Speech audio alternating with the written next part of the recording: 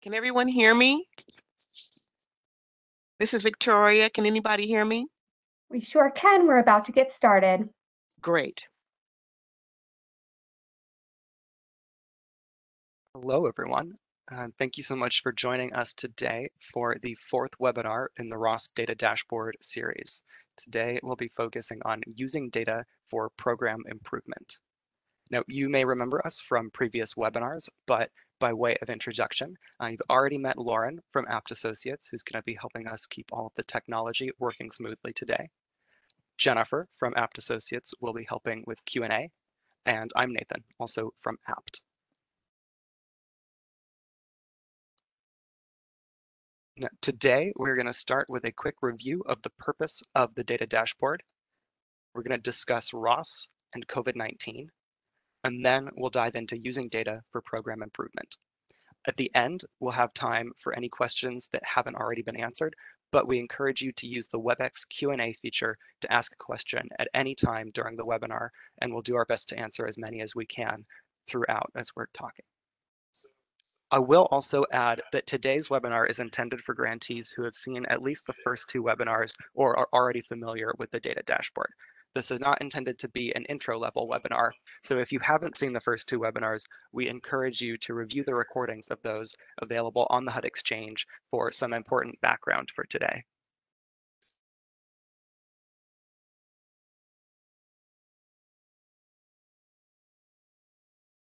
We are also today very lucky to have three guest presenters. We have Trey Humans from HUD at the ROS Program Office. He'll be talking about COVID-19 and the ROS program. And we have Melissa Nordau from the City of Des Moines Municipal Housing Agency and Victoria Wimberly from the Oakland Housing Authority. And they'll each be speaking about how they've used data for program improvement.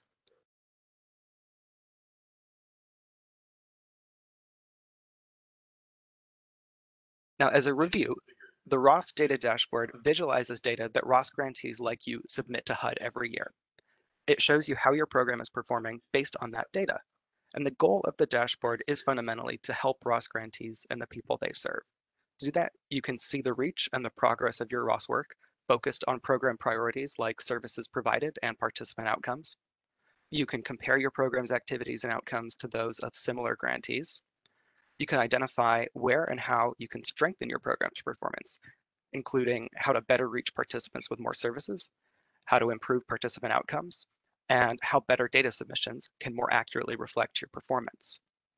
As a reminder, the data in the ROS dashboard comes from the annual reports that you already submit to HUD each year.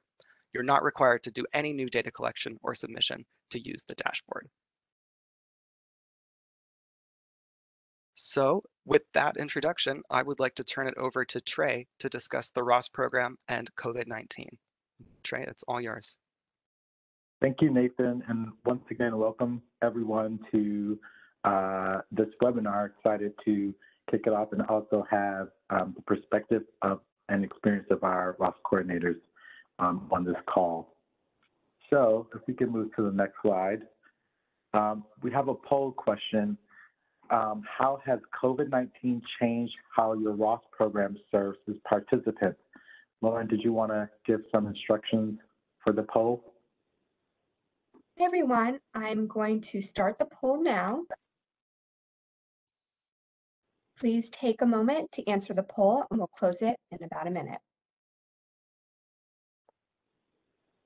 And I'll add that you can select as many of these as apply. You don't need to choose just one. Thanks.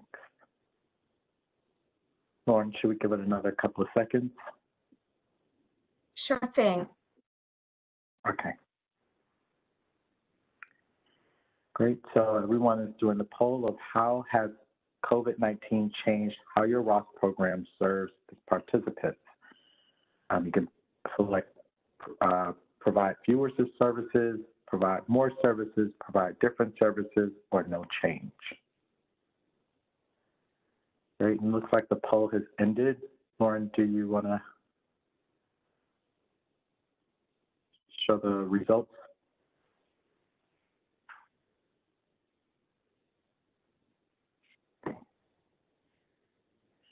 Great. So it looks like we have a mix of things going on. So we have about 44 of you guys that said that you're providing fewer services. There are 9 that said that you guys are providing more services. 51, which seems to be the most, are providing different services, and 3 said that there's no change, and then 43 of you guys with no answer. So it does seem like there are folks that are either at providing more services, providing different services, or providing fewer services. So I think it's a really good time to talk about that, how you can think about your ROS program, especially during the pandemic and as we're now on the road to recovery and hopefully overcoming this pandemic. So we can go to the next slide. So some of the opportunities that we've heard and challenges that we heard from our grantees have been, one, very insightful because it's provided a lot of knowledge of what's going on the ground, and I think it's been super helpful.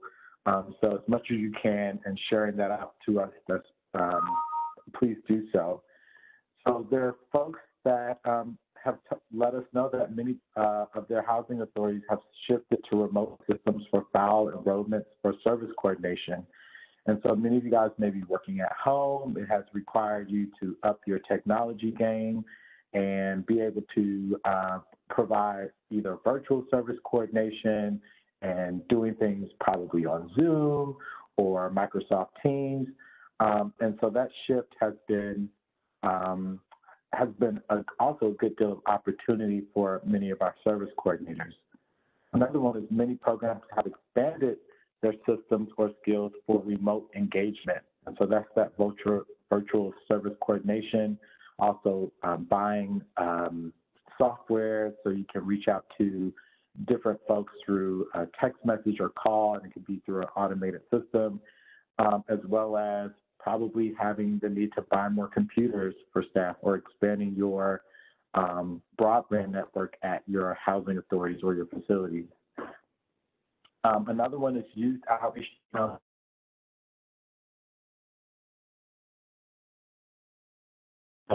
Coordinators they use, even for example, as of recent COVID vaccine vaccination. So the sign up of that happening through a ROS coordinator, but that is an opportunity for that ROS coordinator to meet folks that they have not met before and build relationships with them. So it's exposed them to a different set of folks, whether that be in person or in the virtual world.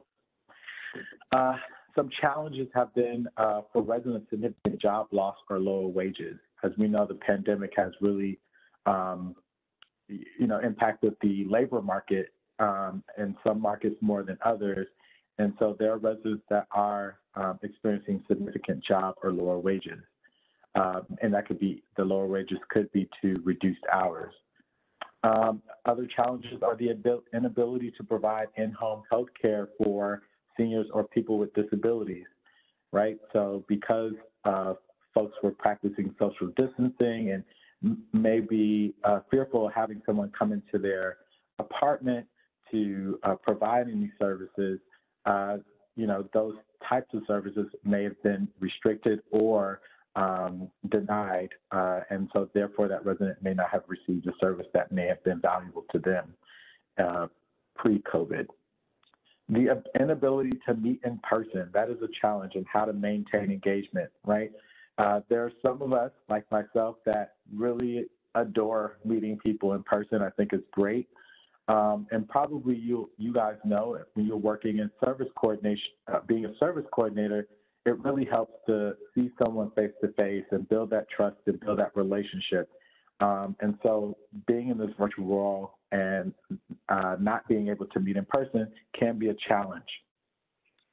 Also PHA operations, so the housing authority or your tribe's operations. So you may have shut down or everything is now remote and having just to adapt to that. And one of the other challenges is resident health, internet connectivity, education, and childcare. So how to address all of those areas of need during this pandemic. We can go to the next slide. So here's some helpful tips in addressing those opportunities and challenges. So the first one is assessing the needs of families. So one, this is the purpose of the ROS program, not only to just assess the needs, but also provide and coordinate those services for those residents to address those needs. So making sure that you're still assessing the needs of families. One of the things that we've asked, especially during this time, to coordinators that will reach out is, have you assessed the needs of your residents since the pandemic? And sometimes I get yes, yes, yes, we have. And a lot of times I've gotten no. And so how can you really know what you need to work on and how to address it if you don't know how needs may have shifted, especially during this pandemic, right? It's impacted us all, and priorities may have changed, even though needs may be the same, but where the priority lies may have shifted a bit. So when assessing the needs, it definitely, I've talked about shifting the priorities, so that may definitely occur. And as a result of that shift in the priorities, it will then allow for you to see how that can either change your service coordination and service delivery model, right? So as you know the needs shifting, you then can make the necessary changes to address those needs of your residents. And I also just want to note that by merely assessing the needs of public housing or a tribal resident, they can be considered a participant. So next is communicating regularly with families. And I have a note there of being creative. And one, I think is extremely important to find creative ways to be or to communicate with families, especially during this time. One of the things that we noticed probably in our own lives, and I always talk about even my family, we never use Zoom, we never use FaceTime, but it has been remarkable to do that. We also never use group text either, but I can't tell you that every other day, my family is always trying to use Zoom, FaceTime, or group message, and it's a way for us to communicate. Although we prefer to be in person, right? This is a great tool that we now can use to communicate with each other. And so just want to have you guys think about that, which is, even though you may not prefer to communicate in these different ways that we have to now, use the tools that you find really helpful and that your residents are leaning more towards to communicate to them.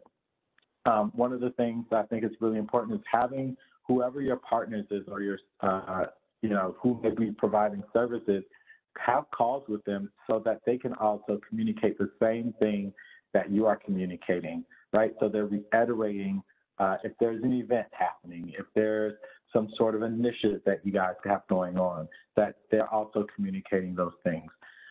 Using technology, so I talked about the group text and FaceTime and Zoom, but there's so much more apps out there and social media platforms that you guys can use to communicate with your residents. One of the things I learned at my last job, we had a social media account, and we'd had some Twitter followers, and I always would get upset because I'm like, nobody is liking my post.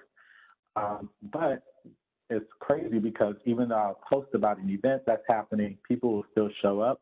And one of the things I recognized very early on when that was happening was just because someone didn't like a post doesn't mean that they didn't see it. So I think it's a matter of being consistent, especially if you're using your social media, any sort of technology and communicating with families. Of course, calls or text, but there's software or tools that you can use to do automated text messages and calls. And I know several grantees have, purchased this through their admin funds. So this is another opportunity for you guys to be creative in communicating with your families. And one of the things that I'm a little old school.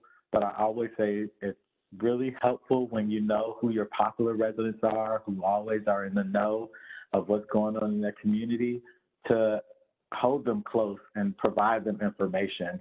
And sometimes, I'll be honest, I have in the past when working at my last job, I would make it seem like I was telling them something exclusive because I knew within hours it'll be all over the community, right? Oh, we're thinking about doing an event around this and that and that and this. And, word would get out and people would be knocking on my door. And that's just because of me being very strategic of also who I was telling. So find out who those people are in your communities that can share what you have going on and rally around the initiatives that you may have taken place. And then lastly on the slide, meeting with partners. So I think discussing ways to retrieve information for annual reports is extremely important. And I hear you guys talking about that all the time. And I always wonder, right, well, how strong is your partnership with these folks that you are calling a partner, right?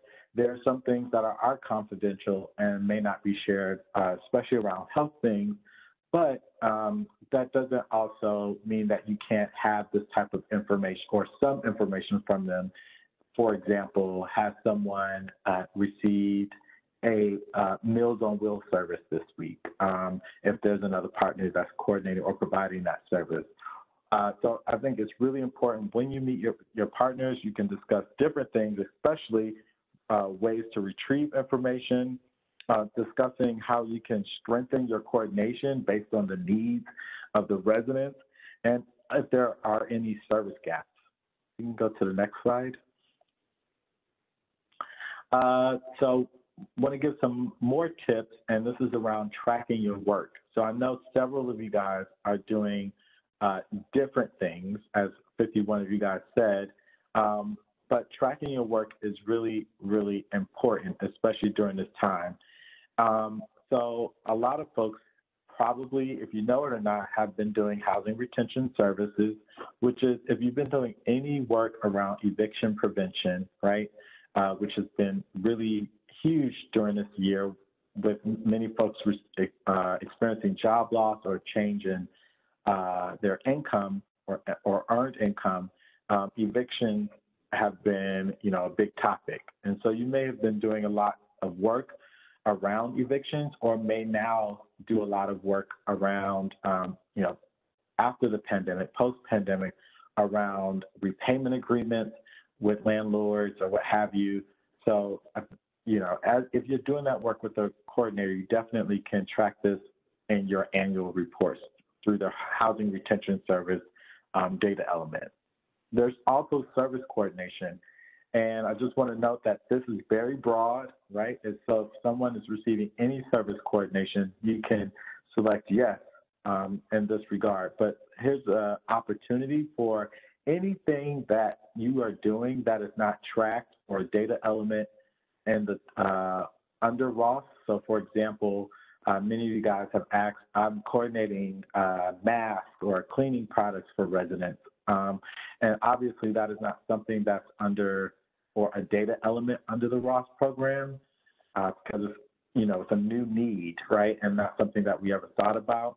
But you can use this data element, service coordination, as a way to say, here's for the other miscellaneous things that we've also been coordinating that doesn't fall under any other category for the data elements. Then you have the financial account creation and the financial account creation service. So the financial account creation, that's if an individual has created a banking or savings account. And with the economic stimulus payments going out, there have been folks that have opened up bank accounts. And so if you've known of that or know of that, this is an opportunity to check with your residents and be able to respond to that data element. And the financial account creation service is if they open up a banking or checking or savings account, or even if they didn't open it up, but you were providing any sort of service coordination or support and getting them banked, then you can also respond to this data element. Then there's the medical care service. So I know of a lot of ROS coordinators that are doing a lot around COVID vaccine, COVID-19 vaccinations. And so medical care service is a very broad definition, but it just means that they're receiving some sort of medical care service, right? And so the COVID-19 vaccine can fall in this category. Food and nutrition, many folks are working on the Meals for Wheels and providing weekly or daily meals to residents. So that's another, right, data element that you can respond to. And work readiness. So I wanted to just point this out because many folks may be working with residents that are working but had to adapt to working from home. And therefore, you've been working on, maybe getting internet connectivity or just getting them equipped to telework. Work readiness doesn't always have to be for those that are unemployed. It also can be for those that are employed and getting them ready for any shifts or changes. So if you fall within that category of providing any sort of work readiness for those that are teleworking now, you can respond through that data element. There are many more that you can look at and respond to. I think one of the big things here, and why I'm almost a little bit surprised about the providing fewer services, is because I do know a lot of folks have been providing services, and it may be concentrated, but I think also a good part of that may be that you're are limiting or narrowing the definitions that are in the ROS data guide for the data elements. And many of them are very broad, and they're very broad on purpose. And so hopefully, this talk here has allowed you to see that and may spark some questions towards the end, also for you to send to the ROS mailbox about how you can better track all of the work that you're doing. And the next slide. So this is my last slide for tips for serving families. So build equitable programs. One of the things I think is super important for you to do is identify if anyone or any group is not being served, especially during this time, right? So I know, for example, we saw data showing that elders and or seniors and people with disability were receiving less care because of the limitations or restrictions of folks entering into their apartments or their units. And so, is that family now not being served? And I think it's really important to identify that so you know how to then address whatever needs they may have, considering that, a service or a partner is unable to provide that service. Engage with vulnerable populations.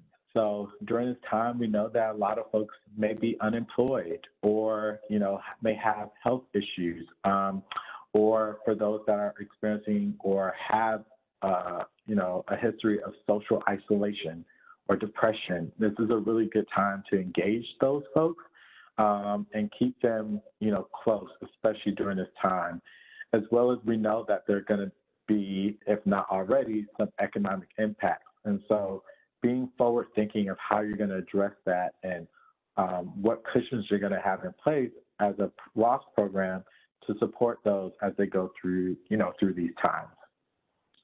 And lastly on this bullet is diversifying your partners and your service providers.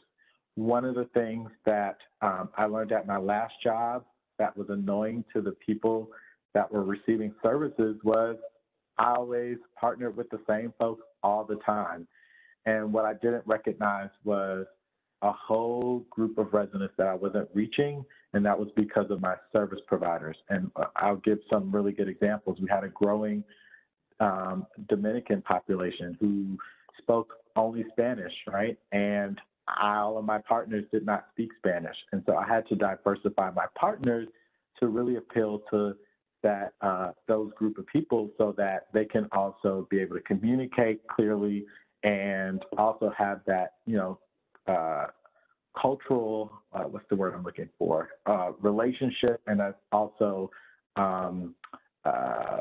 knowledge of what was going on that I didn't necessarily have, and so, or the partners have. So I think it's really important that you think about how you're diversifying your partners. And when I also talk about diversifying partners, doesn't mean just as it relates to race or sexual preference or gender. It also can be as it relates to what types of services they are actually providing.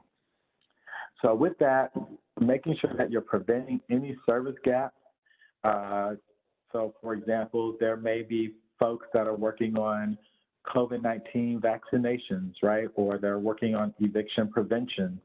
You want to make sure that you're following through and with all the types of services that are needed to make those types of, to make those outcomes great for the individuals that you're working with.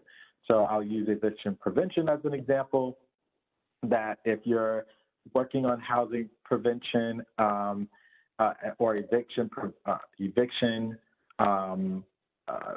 working on mitigating, I guess, evictions for residents, you want to make sure that you're not only just working on repayment agreements and their income and financial statements, but you also want to work on any, getting them employed, during this time, or getting them signed up for public benefits. And you don't want to leave any room or gaps for them, especially during this time, so that they won't fall behind. Involve residents as much as possible. And then the last, shifting your service delivery model, which I've mentioned before, as the needs change, you want to make sure that you're able to relate to those residents.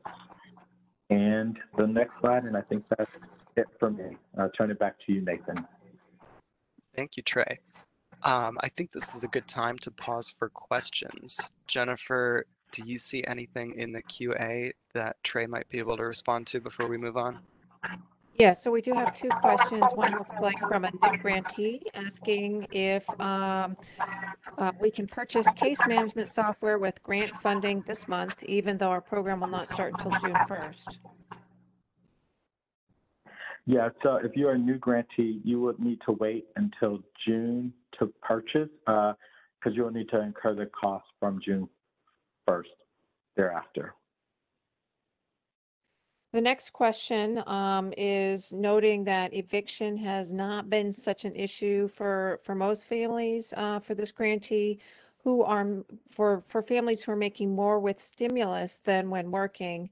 But they're wanting to know, can we count all emails regarding employment opportunities as career guidance or service coordination? For example, Meals on Wheels, reporting on number, I think it says reporting on number or time. So I would have to quickly look at the Ross data guide, and so maybe I'll look at this during the Q&A, look at this so I can revisit this during the QA portion of the webinar. But I want to say from my memory that the career guidance is a little bit more than just sending out emails around employment opportunities. It's really about how you're working with that individual to develop, I guess, a career pathway for them and giving them guidance along the way. So I would say it's a little bit more involved than that.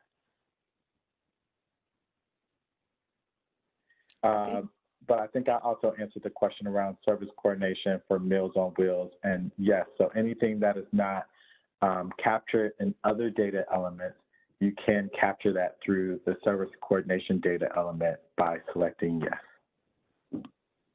Thank you. That's all the questions for now. I think we can move on. All right, thank you. So we are now going to dive into using data for program improvement. Before we get started with this section, we want to hear from all of you. In the past, what steps would you typically take to start planning an improvement to your ROS program? You can check all that apply here: talking to participants, talking to colleagues, using resources from HUD, looking at data, or something else. And there's not a right or wrong answer here. We're mostly just curious about what approaches grantees have taken in the past. So go ahead and check any of these answers that apply to you. We'll leave this open for about a minute, And afterwards, we'll share the overall results. And this will be anonymous. We won't share your name, just the number of people who've selected each option. Take about a minute to fill this out, and then we'll come back. All right, we'll leave a few more seconds and then go over some results. Okay, looks like talking to participants is most common, followed by talking to colleagues. And using resources from HUD and looking at data are pretty close to each other, the next most popular, and a few of you selected something else. So I see a healthy balance across a lot of these, and I'm glad to see that a lot of people seem to be using more than one option. But it does seem like talking to participants and colleagues are the most common program improvement planning strategies that we've seen so far. So thank you so much for sharing. This is really helpful footing for us to be on as we dive in to using data for program improvement, which is our focus for the rest of today. So I am going to go ahead and turn it over to Melissa to talk about how her program has used data for program improvement in Des Moines. So Melissa, you can take it away. Okay, thank you. Can everyone hear me? I hope. I just want to make sure. Yep, sounds good to me. Okay, great. First, I want to say thank you for all the ROS coordinators that are on the phone or on this webinar for everything that you do each and every day to support, empower, and foster growth. I really say this from the heart. You are true warriors serving your participants. I'm going to talk about what are the benefits of the ROS data dashboard. By using visual context, it offers a direct interpretation of the information. It makes it easier to understand patterns, trends, outcomes, and performance. Really, when you look at this dashboard, there is an incredible amount of data in there. And so in some regards, it helps me to take a quick look at what I've done, I guess, as a whole versus me inputting my service activities on a daily basis. So it's very helpful in that sense. It has the ability to enable the coordinator to assess and evaluate services over time and allows the potential to compare data with over time with other grantees, and hopefully will aid in the continuous improvement process of the ROS program for coordinators. I wanted to kind of share a few points about the system I work in to give you a better understanding of the framework. First, I utilize Family Metrics software to record and submit data to HUD. Also, other supportive service programs that coincide with the ROS program are the FSS program. Also, we have an elderly disabled service coordinator funded through capital operating funds. So we have 3 programs coinciding together, which will impact things. Lastly, I consider the City of Des Moines Municipal Housing Agency to be a small agency. I know listening in past webinars, I haven't analyzed everything, but I've heard some housing authorities that really have large scale. So I'm going to consider myself small. First, we're going to dive in a little bit just on a general overview. And I want to focus on just 1 year. And everyone can see that, and it's pretty self-explanatory. But just to let you know, for 2020 or grant year 3, I had 72 participants and 176 non-participants. So I have about 30% enrolled. I'd like to get more people enrolled. There's been challenges with that, but I think opportunities to reframe it, which I'll talk about later for engagement. I would say my observation is, since being in this position, the more requirements, I'll kind of lay that system, the more requirements that are asked to enroll, the less I think overall participants want to. But also, I think usually the enrollment is centered around the relationship, building a relationship for me, or seeking a service. I don't have an incentive like an escrow, like FSS. So it's usually people soliciting that, or I try to do welcome visits with every resident that moves in. And so that's usually my initial contact where I'm starting to build that relationship. As you can see, I serve a pretty even people who have disabilities as well as workable adults. And you'll see on the right, it just shows services. So pretty often if one person seeks a service, you're seeing the data in 2020 that shows they're seeking more than one service. Nate, I don't know if that can go down to the next slide. Achievements during this period, you're not, education. I had one person graduate, just so excited for her. She got her nursing degree. She then joined FSS. As you know, Ross can be a transitional program for FSS.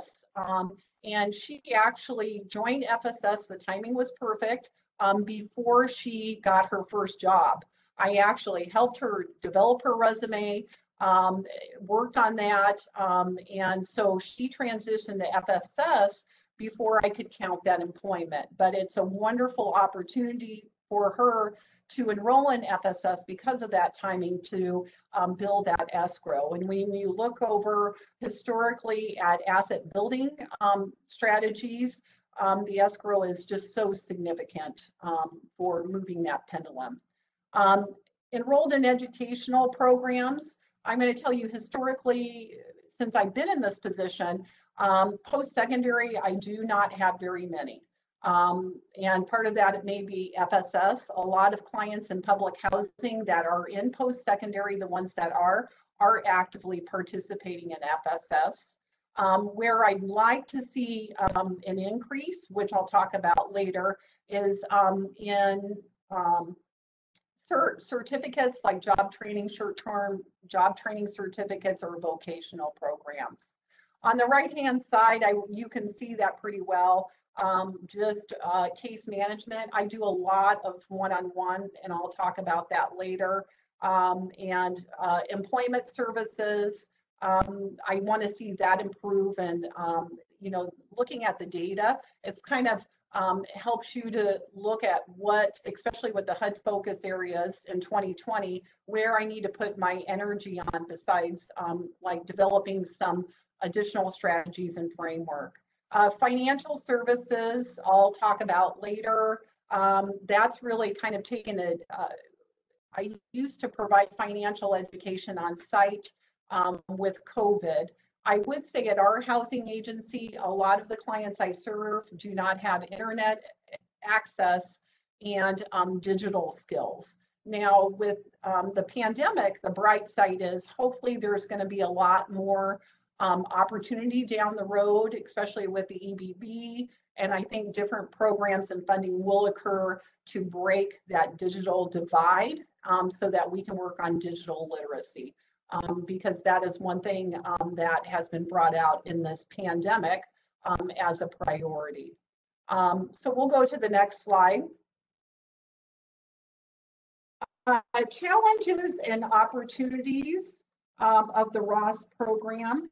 I want to first talk about levels of engagement so that you kind of understand my framework. Given that we're a small housing agency, a lot of my interactions are one-on-one with clients. That's how I'm providing service activities. We do have groups or programs. Prior to the pandemic, we held workshops, you know, on a regular basis, various workshops, like many of you included, digital literacy, health and nutrition.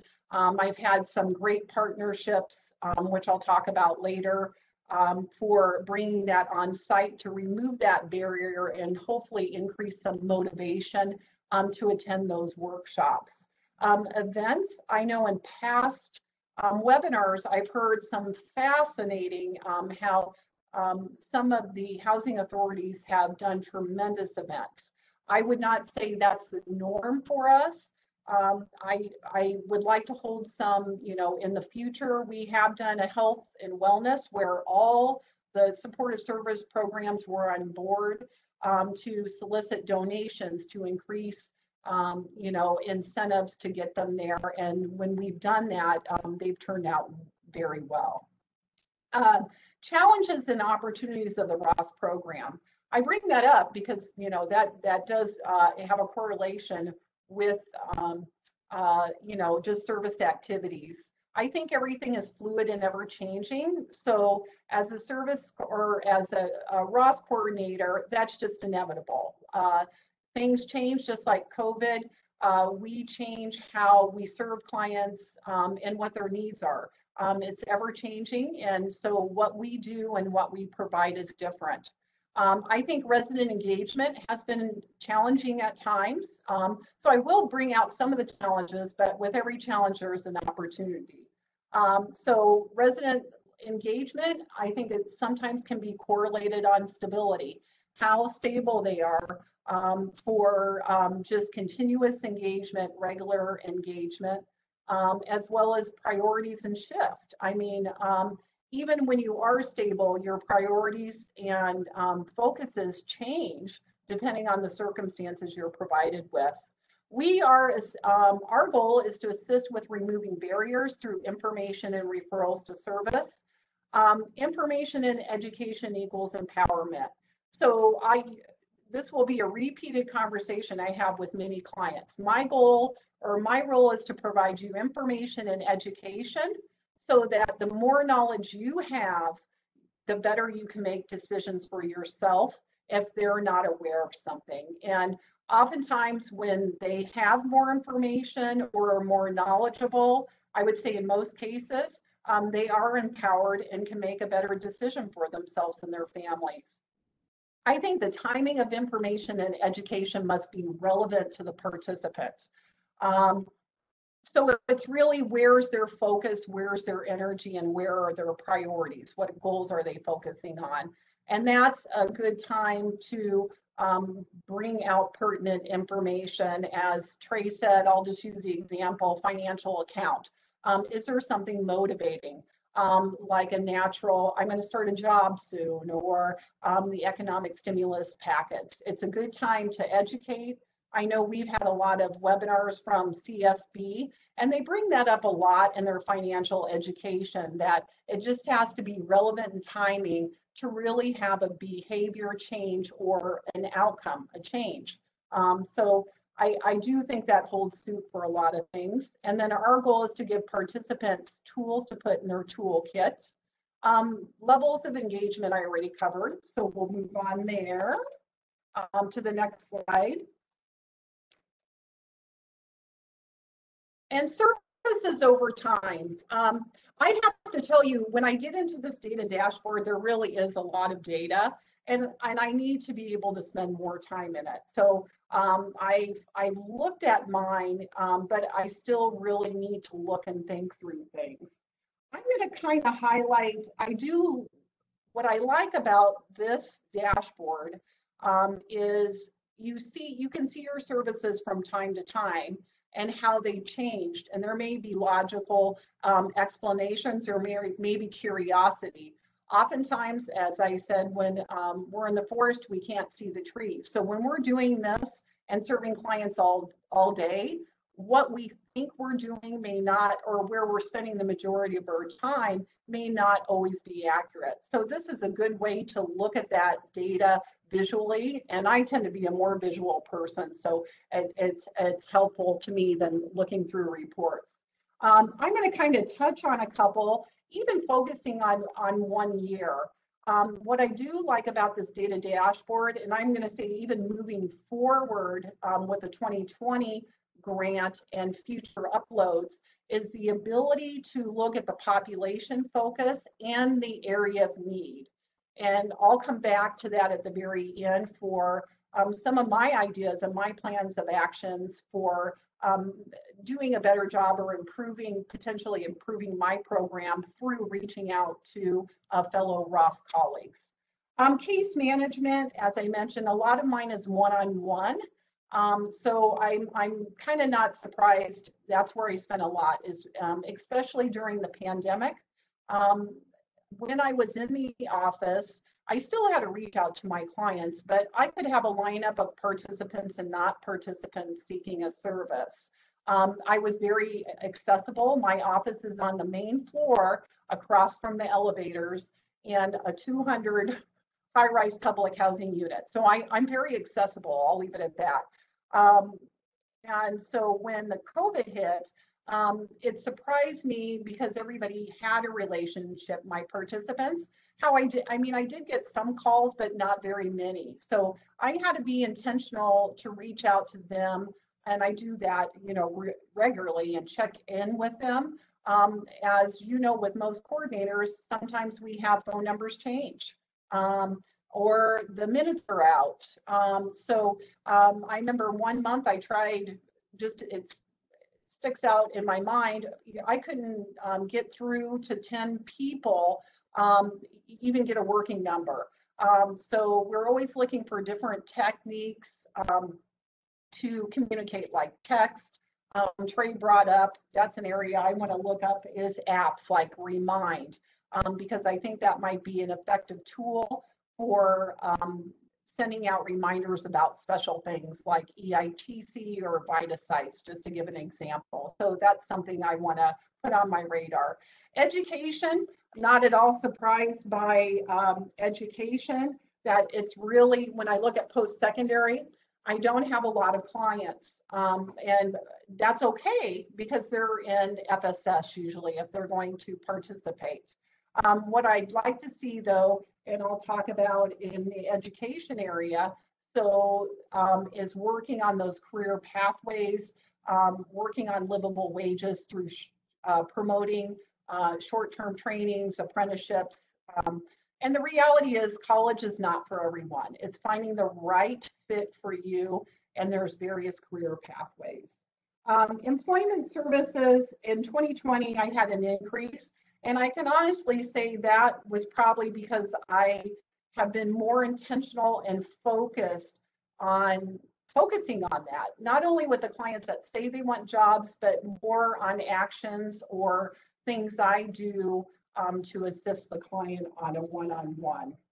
So we talked about that. Financial literacy and health and wellness. I can tell you, I have 2 Rockstar partners. The financial, historically, with financial education, it's a hard thing in Ross to get people to participate in.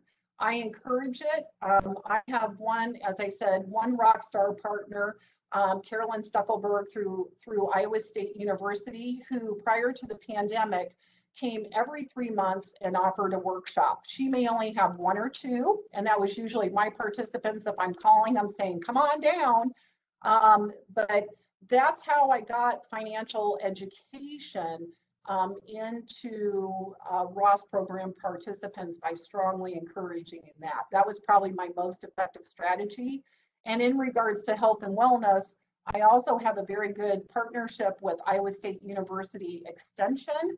And Mary Crisco, who's our nutrition specialist, has consistently come to on-site to the public housing unit and provided regular presentations on various nutrition. And she brings food. So prior to the pandemic, we had a pretty good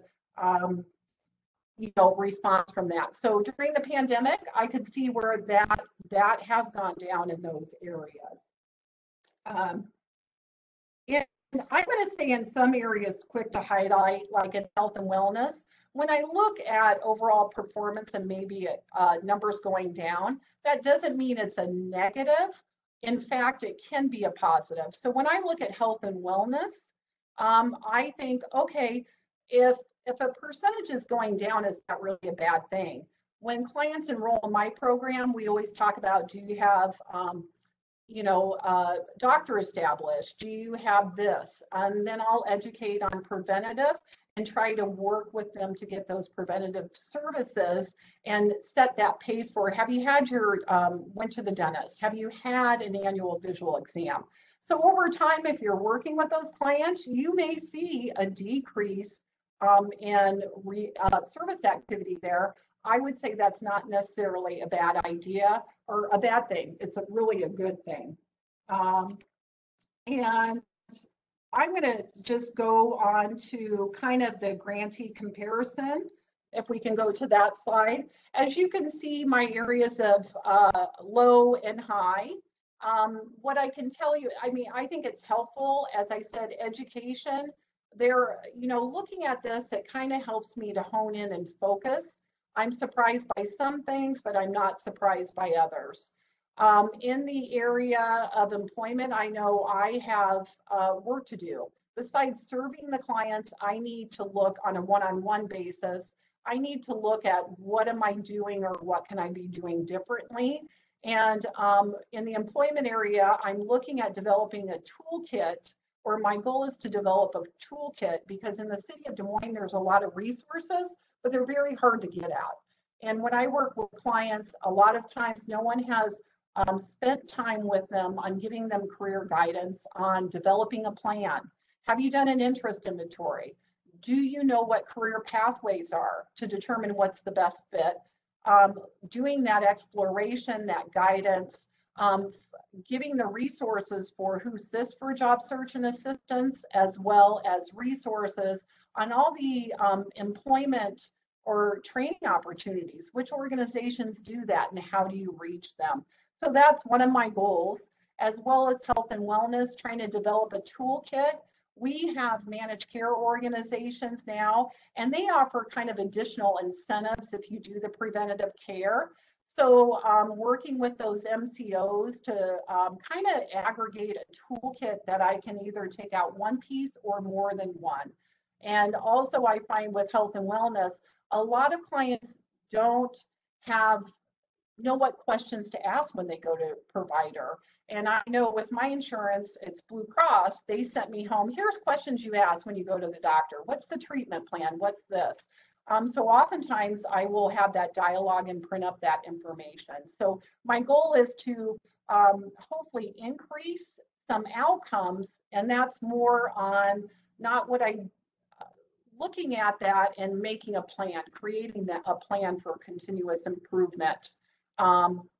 And so the other thing I like on this, which going forward, is the cohorts and the focus areas. So as I had told Nate when I had my one-on-one session, here's what I'm going to want to know. I feel that I learn best, not only from the clients I serve, but from fellow Ross colleagues. And so I want to be able to look at those HUD focus areas and find out who those colleagues are and who's performing well. And I want to be able to reach out to them and find out what they're doing. So in the last couple of months, which I want to give a shout out to Dan Farrell and Ramona Rodriguez, I reached out to them and just found out more about who do they serve, how do they enroll, kind of what are their strategies, or what are their processes if someone's not engaging. And it's very insightful. So moving forward, I think I'm very optimistic about that. It's reaching out to clients or to fellow colleagues and finding out those ones that are performing well in those focus areas and cohorts, having those conversations, especially when comparing grantees. I want to know if they're similar to mine. Are they rural or urban? What are their demographics? What is the size of population they serve? You know, is it a small housing agency or a large? And I talked about focused areas and cohort. So, so I'm excited about that. I think that will help me. There's areas of improvement. You know, it's a continuous process for improvement, and it's always fluid. So that's where I look for this data dashboard to help and assist me to better serve my clients. So thank you. Thank you so much, Melissa. I really appreciate that. I think we'll hold questions until the end in the interest of time, so I will turn it over now to Victoria to talk about using data for program improvement in Oakland. Victoria, you can take it away. Thank you so much, Nathan. Before I get into what you're looking at right now, as my co-presenter Melissa just gave to you, I want to just talk a little bit about who I am, how long I've been doing Ross, and some of the activities I have seen between what I have done previously and what I'm doing now. I've been with the Ross program now 6 years. And I started out with the Ross program doing the logic model. By a show of hands, raise your hand to let me know if you know about the logic model and if you've used the logic model. Right? I got you. You can't see what you did. And that's what I'm going to talk with you about. What you can't see and how you can make the changes. I know that I made you smile for a few moments there. Currently, at the Oakland Housing Authority in California, we have just recently started using well, in the past 2 years, where this is our second year in using the dashboard. And I wanted to give you an idea just briefly about some of the numbers that are on here, what you may see, as I'm sure many of you have already had an experience with using the data dashboard. Again, it does provide you some information. It shows you about what you're comparing, what you're doing, what activities you're doing. And we all know we have chosen different areas from our grants to pursue for supporting our residents. In this particular area, yes, you will see that during this time period between 2018 to September the 30th of 2020, we had 111 participants. And you see the categories in which we chose were elderly, people with disabilities, work-able adults, and then we also had other areas for financial literacy and education. Nathan, you can go to the next slide. Thank you. And also some of the information that you will see on the dashboard. If for our area of housing, we have opportunities to see the achievement areas during those periods. You know, part of this where we have individuals who were going back to school. Some of them were also enrolling to maybe doing a post degree, you know, and or considering getting their GEDs, because we all know our residents. I'm hoping you know your residents, and I'm going to talk more about that as we go along. However, your dashboard is really crucial to your outcomes. As it's been stated before, these are the measurements in which we know and we find out how we're engaging with our residents, how we're supporting our residents, and again, what is it that you can't see so that you can bring it to the residents. Nathan, you can move to the next slide. Thank you. Again, on my services and our population, the Oakland Housing Authority has a vast of a population. We serve approximately 6 different communities, all within the radius of all of our housing units.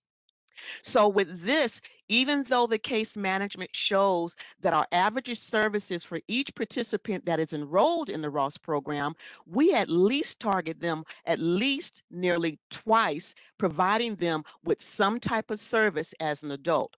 We also provide services for those that are seniors and or non-seniors that have a disability, as well as our elders that we try to take care of and make sure that they have everything they need.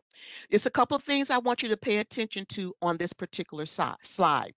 So on your left-hand side, it says case management.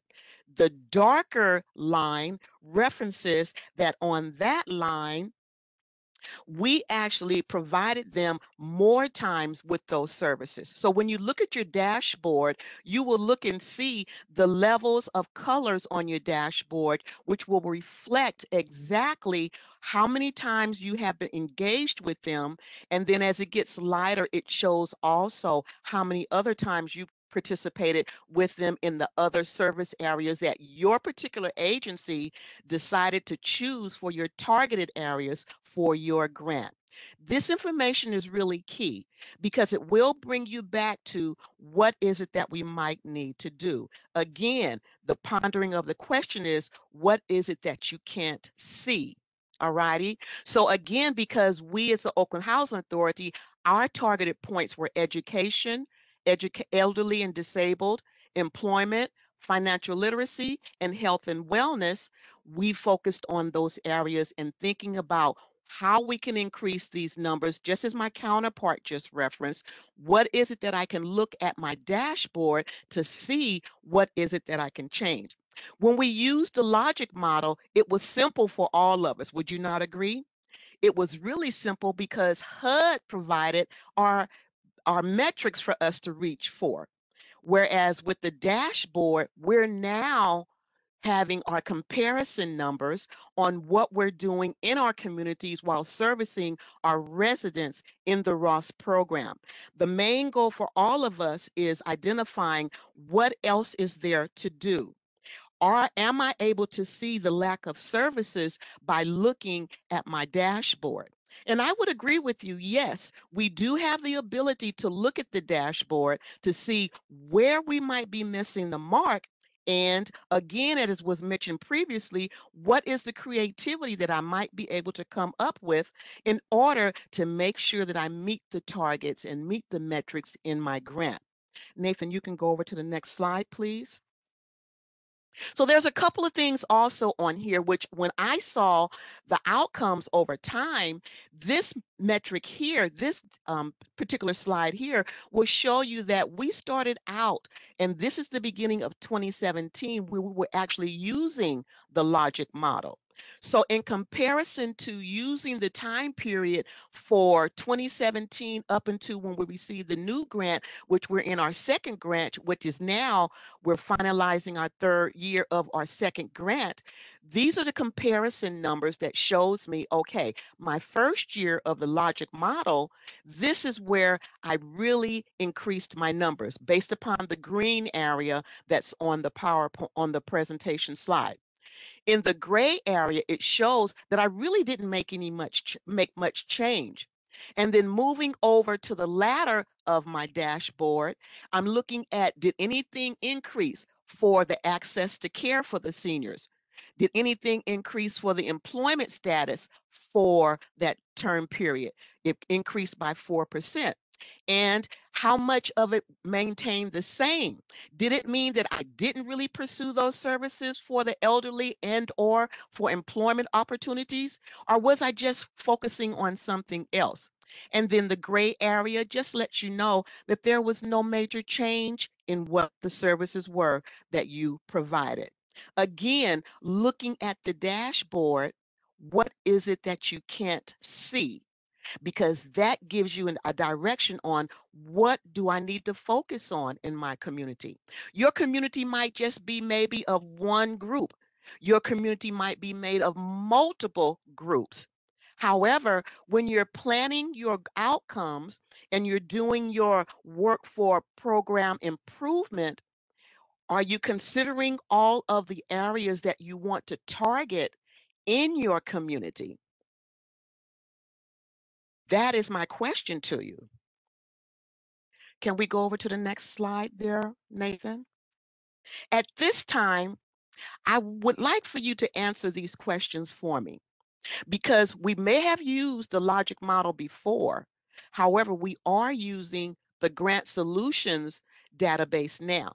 So if you can take a few moments to answer the questions that's right before you, I would really appreciate that.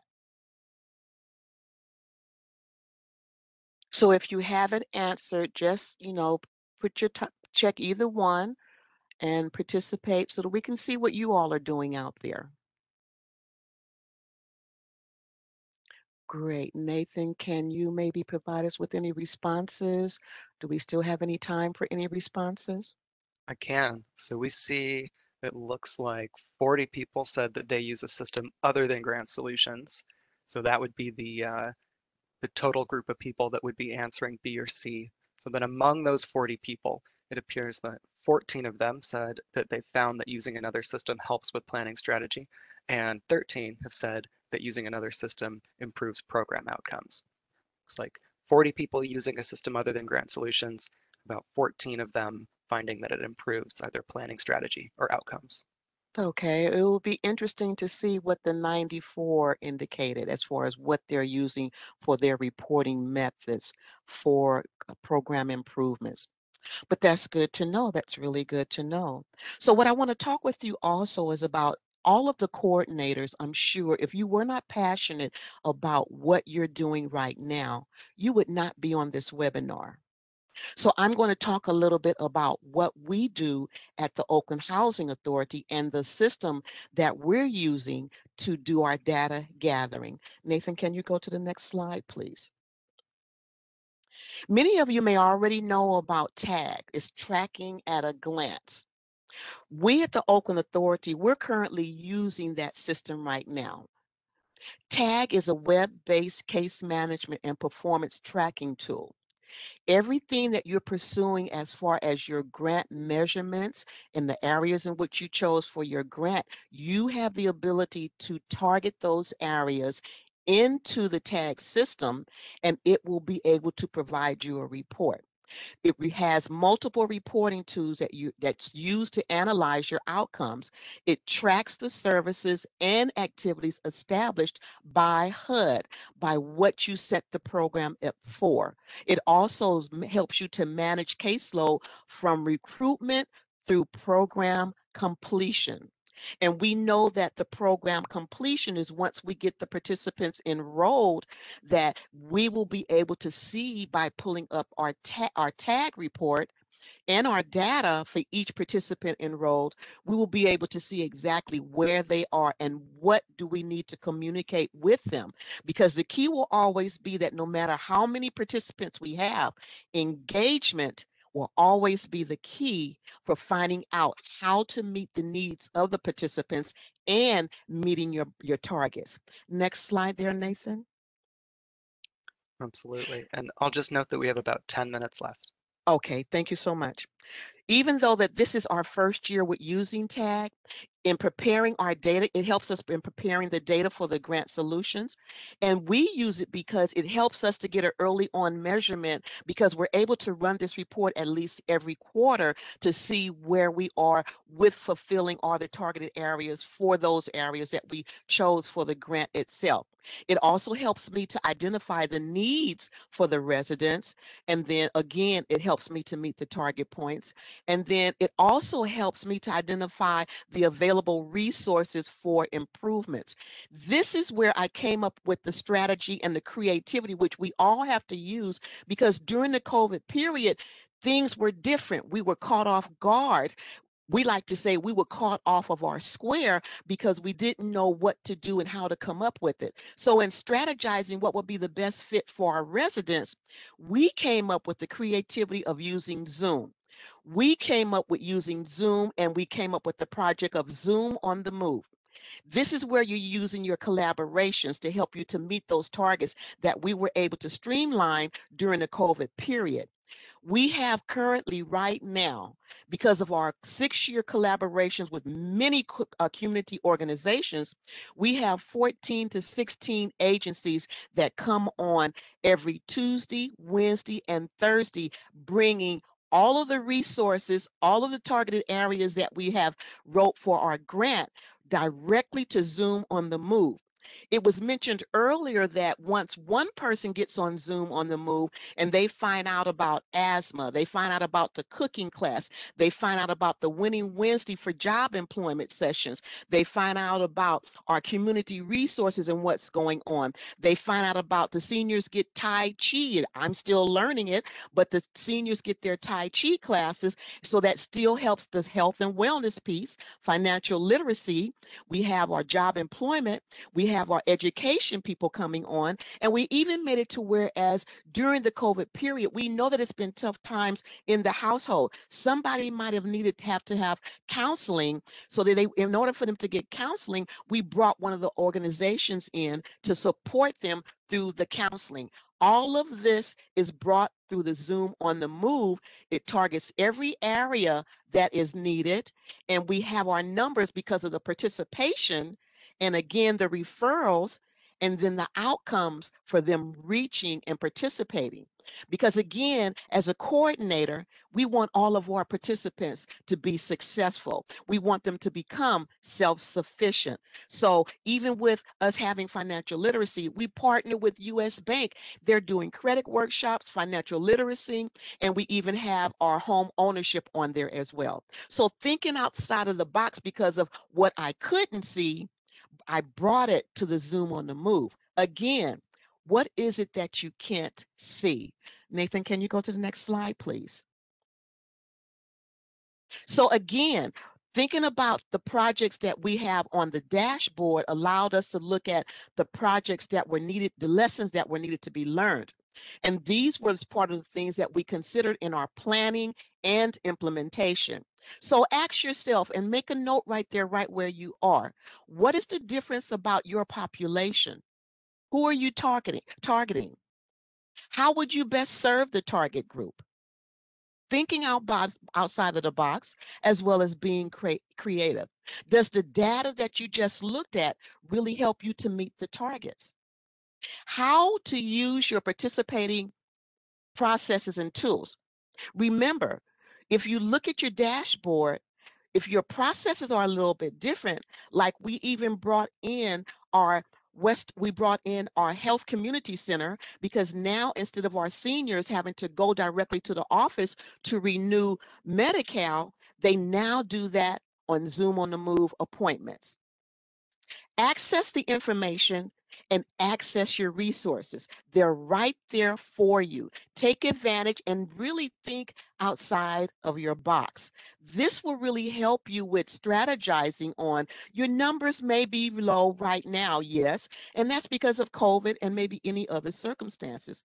But sit down a moment and think about how I can be creative to bring everybody in. And like it was referenced early and it was indicated, don't forget to use the neighbor that's in the neighborhood, the one that you know is always engaging, and you plant that seed in them about what's going on.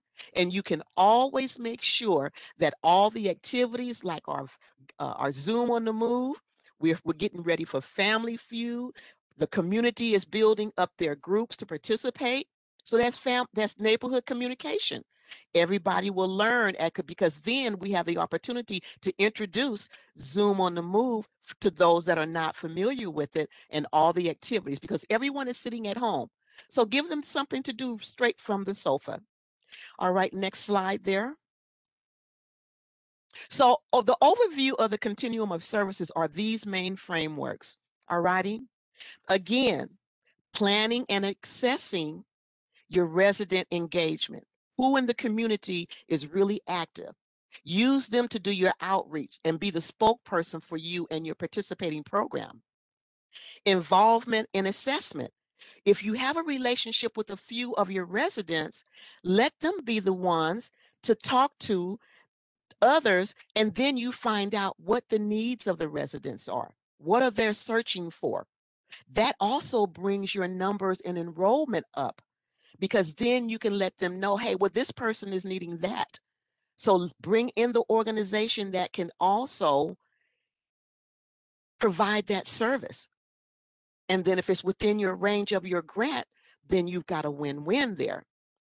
And then remember that the 3 levels of engagement are always size, target group, and program priority. And that's where you reach out to the other organizations to bring them in, because it meets the needs of everybody's in your community that you're serving.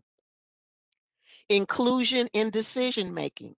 Sometimes it's good to just listen to your residents when they're enrolling. You can learn a lot from them, because then that way you can always find a way to bring an extra service, which I'm sure might be on any one of your grant choices, to be able to meet that target, because that's what the community is seeking. Sometimes we have to step back and allow our residents to tell us what the needs are. And that's really key for us. So I hope that you wrote that down. Additionally, there's always a key factor that we have to consider: the 5 characteristics of empowerment for our residents. That's the self-confidence that they have, that they can make it, the personal control, If you give your participants a challenge, something that they can manage within 60 days and accomplish, you've got them excited. Now they're willing to continue on and meet every target area for their goals and for your targets, because you can then direct them to any one of your target areas for participation. And then you also have meaningfulness, because that is important for them to continue on in the Ross program. And then you will see them on a regular basis, as well as they will do your outreach for referrals. And lastly, task impact. This task will always take them towards success. So, and then the thing also is capacity of advocate. You will always serve as their advocate. You serve as their liaison. When you indicate and you communicate with your participants, you will then be able to serve between them and the organization that you bring in to be able to meet the needs again. Because what one person may not be aware of is available to them, another might speak and it might give you that aha moment. And with that, that will always help you to change the numbers on your dashboard, change your numbers on the other systems that you're using, as well as change the numbers in my tag system. All righty. So I hope that I've given you something to think about thinking outside of the box, about different ways to do your outreach, also about using your residents for your marketing tool, because you're all passionate about what you do. So take that passion and take it a step further. And then that way, you will see the success of what you're doing, the success of your grant, and then the success of all of your participants. I hope I've provided something to you this afternoon and or this morning that you could walk away with something and think about and say, I think I could do it this way. And I think now I don't have to worry about what I can't see, because now I can see it. I thank you all for allowing me to present. And then now let's get the let the games begin. What can we do to change the outcomes of success? Review your outcomes for each level and category.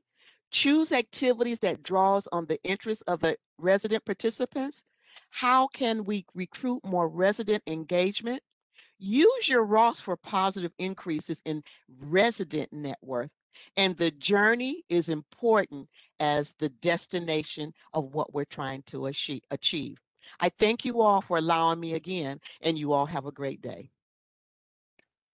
Thank you so much, Victoria. That's great. I think we will turn it over now to questions. So if you have submitted a question using the WebEx Q&A already, we can answer those. And if you have a question but haven't submitted it yet, please go ahead and do so. I'll put up the reminder on how to do that. Jennifer, do we have any questions in the queue right now?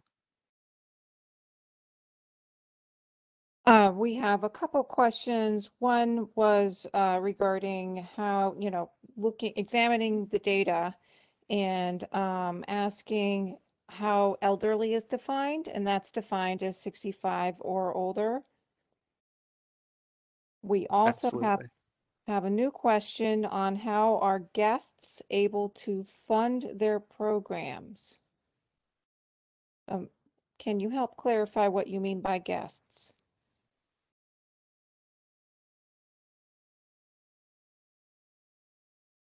The speakers, Melissa, Victoria, how are you able to fund your programs? This is Victoria.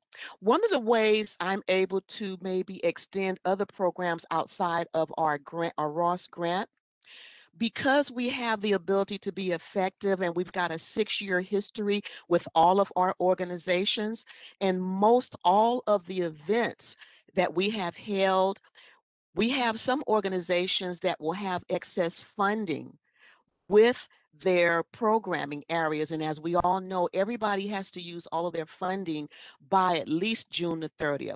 So because we've had strong relationship with many of our collaborations in the community, they will contact us, and then we will they will contact us to be able to see if they can bring their programming to our site and or our agency to be able to utilize the rest of it. And then that allows us to be creative in adding something else to the Ross grant and services that we provide, services and activities. So in your relationship with your organizations, they're the ones that that have funding. If you have a strong relationship and you've always been effective, they will bring additional funding over to you. I hope that answered your question.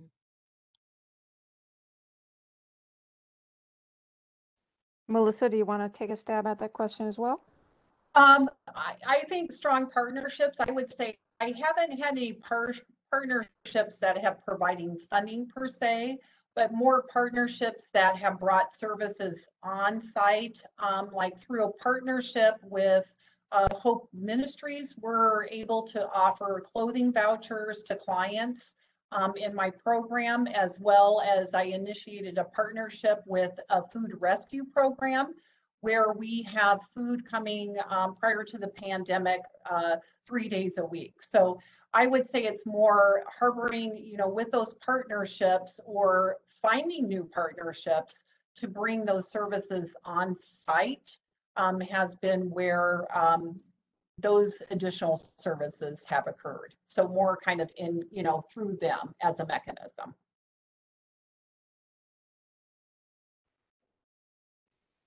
Great, thank you. And here's a question in about engagement. How have you helped calm the fears of your seniors? Our seniors basically wouldn't come out of their homes to participate and talk due to all the fear in relationship to COVID. This is Victoria. I would like to respond to that. One of the things that I did was with the Zoom on the Move, we created exercise classes, we created dance classes. And now that the seniors are coming out, they want to do just a chat shop, which is on the Zoom, because they've had an opportunity to meet others who are in the home during the COVID period. They now have met many people, so they're now connecting with one another and they're chatting via Zoom. Again, being creative and listening to the seniors, we allowed them to come on to Zoom, do the Tai Chi, the cooking classes, and the dance classes, and then they indicated that we now want to do a chat group. So we've connected all of them together to be able to communicate and then build relationships amongst themselves. Thank you, Victoria. And someone is asking if you mind if I share your email address to reach out after the meeting? For Victoria, no, that wouldn't be a problem whatsoever. Okay. We have another question in. We only have a couple more minutes here. Someone is asking two more questions. One is asking, what is the best way to record on Grant Solutions all programs that are being provided for participants? I think they'll probably need to be a little bit more specific with that question, right? Yeah, and I wonder if it might refer to the Inform or ODLC tool. Right. Are they asking like how to report on the services that they're doing? Recording Grant Solutions, all programs that are being provided for participants. So I would say one, starting with the Ross Data Guide and finding out where of the activities that you're doing or services that are being provided to residents, seeing which data element applies to them. And I think the Ross Data Guide is a really good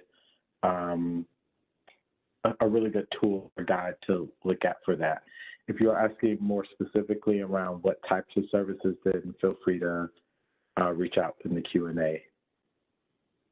Thank you. And then lastly, I know we're right at the end here. Someone is asking, can data updates be more than once a year? That's a big question, something we're working on, right, Trey?